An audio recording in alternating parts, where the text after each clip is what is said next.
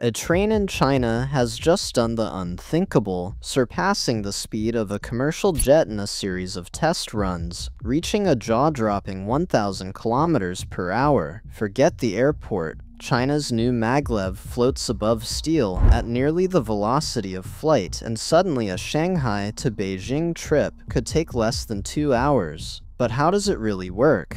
And what will it take to make this faster than a plane revolution more than just a headline? Magnetic levitation, or maglev, begins with a simple but radical idea: eliminate contact with the track. In China's new generation of high-speed trains, this is achieved through electromagnetic suspension, known as EMS. Here, the train floats just a few millimeters above a specially engineered rail, held up by powerful magnets and controlled in real time by advanced electronics. The absence of wheels means there's no rolling friction, only the resistance of air remains. This tiny gap, often less than 10 millimeters, is maintained by a constant dance of magnetic forces, responding to thousands of adjustments every second. EMS technology relies on magnets both above and below the train's guideway. By carefully tuning the attraction and repulsion between these magnets and the coils embedded in the track, engineers can lift and stabilize a train weighing dozens of tons. The system's sensors and control units monitor the gap at microsecond intervals, making corrections to keep the train perfectly balanced, even as it accelerates beyond 600 kilometers per hour. Unlike Japan's EDS approach, which uses superconducting magnets and induced currents to create lift, China's EMS design is active. A network of electromagnets constantly adjusts to every shift and vibration. This active control isn't just about speed, it's what allows the train to glide almost silently, with minimal vibration and wear. The lack of physical contact slashes maintenance demands and virtually eliminates dust and fine particle emissions. The result is a ride that's not only faster, but also smoother and quieter than anything on steel rails. To reach such extraordinary speeds, every gram counts. Chinese engineers have turned to carbon fiber bodies and lightweight superconducting magnets, reducing the train's mass while maximizing the strength of its magnetic fields. The latest high-temperature superconductors, such as YBCO and REBCO tapes, operate at higher temperatures and deliver stronger fields than traditional magnets. This means less energy is needed to keep the train levitated and stable, even as it pushes toward the limits of terrestrial travel. At the heart of this system is precision. The track's flatness is measured to fractions of a millimeter, and the alignment of magnets is checked repeatedly during construction. Any deviation could threaten stability at high speeds.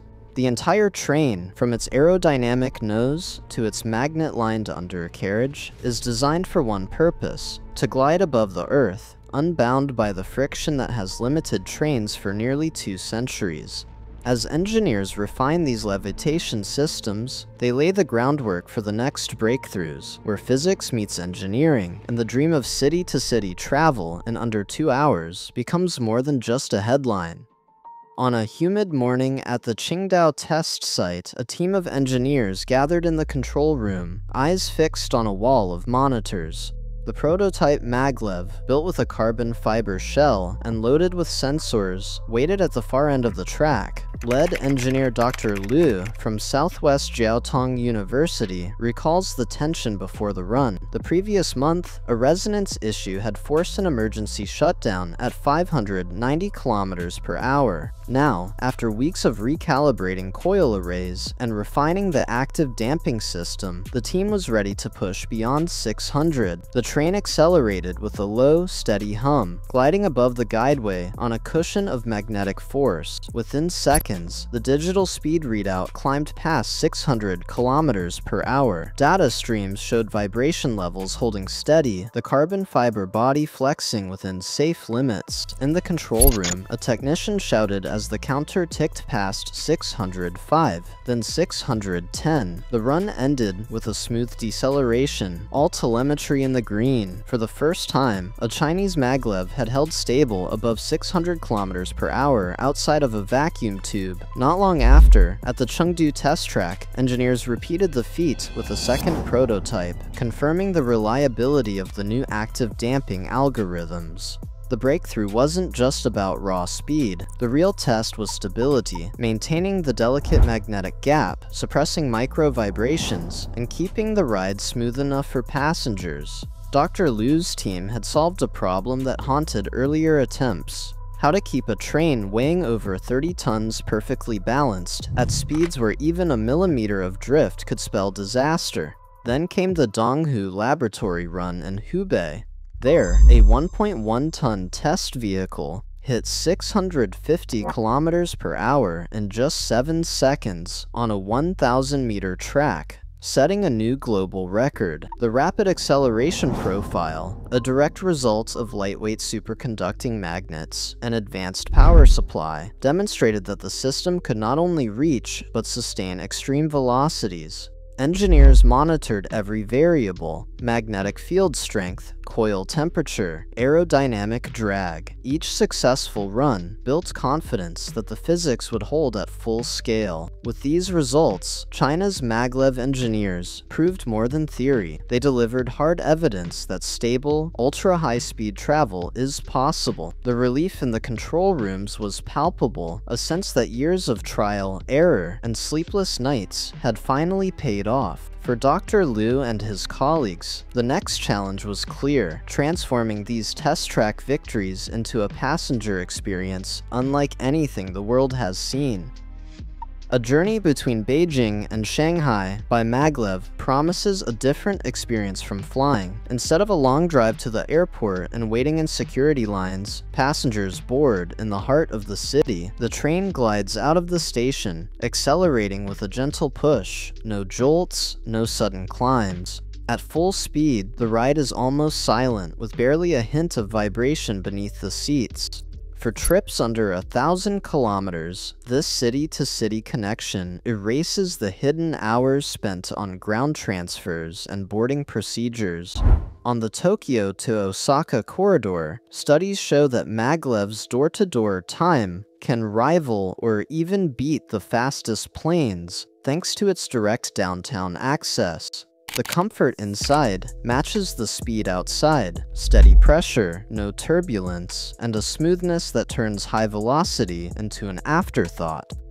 Measured by carbon output, the difference between maglev and air travel is striking. On current test runs, China's maglev trains generate an estimated 10 to 25 grams of CO2 per passenger kilometer, a figure that reflects both the efficiency of electric propulsion and the country's evolving energy grid. In contrast, short-haul jets on routes like Beijing to Shanghai typically emit between 90 and 130 grams per passenger kilometer. These numbers depend on factors like train occupancy and the mix of renewables and fossil fuels in the grid, but even under conservative assumptions, maglev's footprint is a fraction of aviation's. An environmental analyst from the International Energy Agency points out that as China's grid shifts toward more renewables, the emissions gap will only widen. For policymakers weighing long-term investments, these figures offer a concrete basis for comparing the climate impact of future transport networks. China's commitment to maglev technology is measured in billions of dollars. The national goal is clear. By 2035, a high-speed network will connect major city clusters, linking maglev lines seamlessly with existing bullet trains. Funding for these projects comes not only from state budgets, but also from public-private partnerships, with estimates ranging from $11 to $18 billion invested by 2025. This financial firepower is matched by a global rivalry. In Japan, the SC Maglev project holds the crude speed record at 603 kilometers per hour, while Germany's Transrapid technology once set the commercial benchmark. China's CRRC aims to surpass both, not just in speed, but in market reach, positioning maglev as a flagship export for the Belt and Road Initiative. Each new contract or test run is a contest for leadership, with patents and intellectual property disputes adding to the competition. The race is as much about economic influence as it is about engineering prowess. Vacuum tube maglev promises speeds once reserved for science fiction, but the engineering reality is far more complex. Building and maintaining near-vacuum tunnels hundreds of kilometers long demands unprecedented precision. Each segment, often 6 meters in diameter, must align within millimeters to prevent leaks that could compromise the entire system. The energy required to sustain low-pressure environments and keep superconducting magnets cold adds another layer of cost and complexity.